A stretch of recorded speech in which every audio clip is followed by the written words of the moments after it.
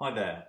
In this video I'm going to be talking about serial correlation, but how serial correlation can actually be symptomatic of omitted variable bias, or the fact I just have an omitted variable which is important in determining my dependent variable which I haven't included in my model. So let's think about an example of this. So let's say I was interested in modelling a farmer's income over time. So my two axes here being the farmer's income and the horizontal one being time.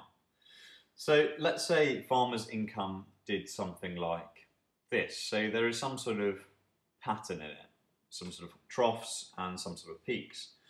And let's say I estimated a model and that model was sort of fitting the data okay, but it wasn't doing a great job of picking up why these troughs and peaks were occurring. And because of that, I'm getting sort of runs of positive errors where I'm sort of under-predicting, and then runs of negative errors where I am over-predicting. Yeah, so this is evidence of the fact that we have serial correlation, or this actually shows that we have serial correlation in our model. So what could be causing this? Well, one of the important things, if you're thinking about farmers' income in, let's say, a country like Thailand, or a rice farmer in Thailand, is that their yield of the crops actually depends a lot on the rain. The more the rain there is, the better the yield. So perhaps in our model, we hadn't included a really important variable, which was the amount of rain. And let's say the amount of rain which this sort of farmer's location in Thailand experienced was something like this.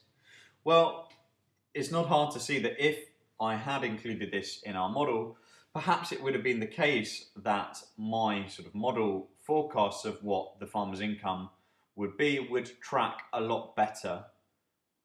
Wouldn't exactly track what the farmer's income is, but it would track a lot better or a lot closer to the actual true farmer's income. Yeah, so this is an example whereby I've misspecified my model. I've left out an important variable, which is, in this case, rain. And by leaving out that important variable, that has led me to have serial correlation in my errors. But it's also symptomatic of the fact that I'm probably going to have omitted variable bias. Let's think about another example of serial correlation coming up, which is, let's say I was trying to model the sales of let's say a given product over time.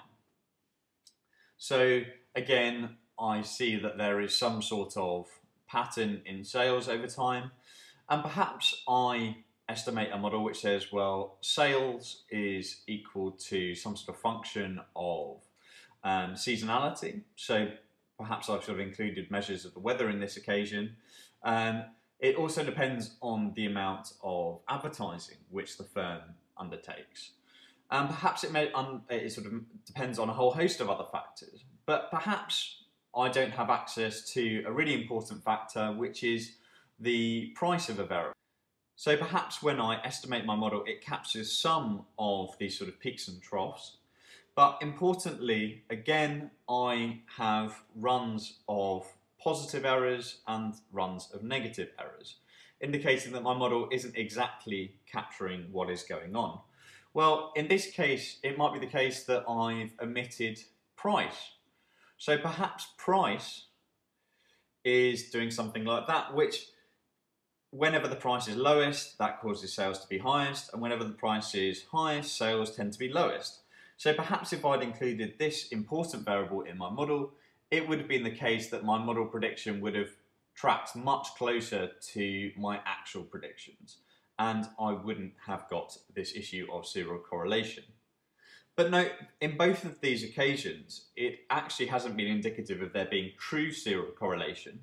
Serial correlation has been symptomatic of a more serious problem, which is that of an omitted variable, which I should have been included in my model. So in that way, serial correlation can be thought of as a sort of way of detecting whether there is some other variable which I need to be including in my model.